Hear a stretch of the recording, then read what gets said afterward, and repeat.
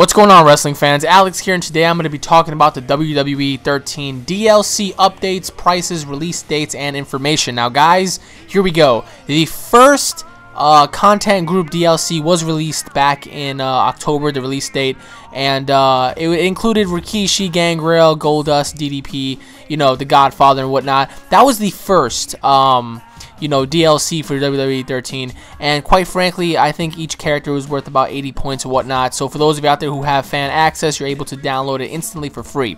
Now guys, content number 2 will be released in December of 2012.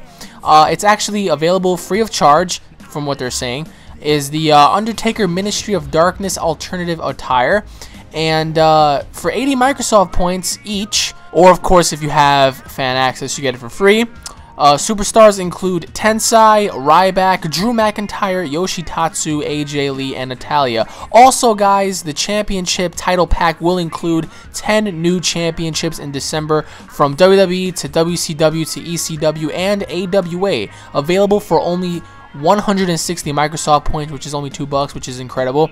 You get the WWE John Cena United States World Life title, the WCW Cruiserweight Championship, the WCW World Tag Team Championship, the WCW Hardcore Championship, the NWO World Title, the WCW United States Championship, ECW Classic World Championship, ECW Television Championship, ECW World Tag Team Champion, and the AWA Classic World Heavyweight Championship. Now guys, that will all be available in December of 2012. Now, the final map pack, which includes content group number 3, are called the 5 languages pack, available in January 2013, and that will include Damian Sandow, Antonio Cesaro, Jimmy and Jay Uso, Brian Pillman, and Chainsaw Charlie.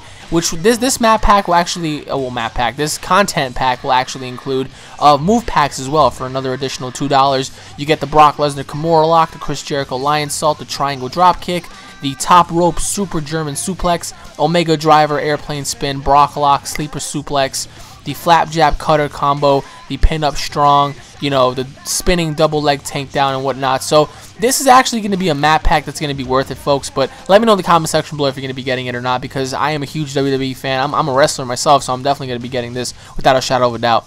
And it's actually going to be cheap, so whether or not anybody chooses not to get this, it's on them. But that's it for today, everybody. I'm UnrealEntGaming signing off. If you're a professional wrestling fan, don't forget to subscribe to my channel for all the latest wrestling news, information, and updates. If you guys enjoyed the video, if this video was informative, please leave a like. On that note, everybody, please leave a comment in the comment section below. I will be seeing you guys all later with more WWE news, information, and updates. Take care, everybody. I hope you all get the map packs. Peace.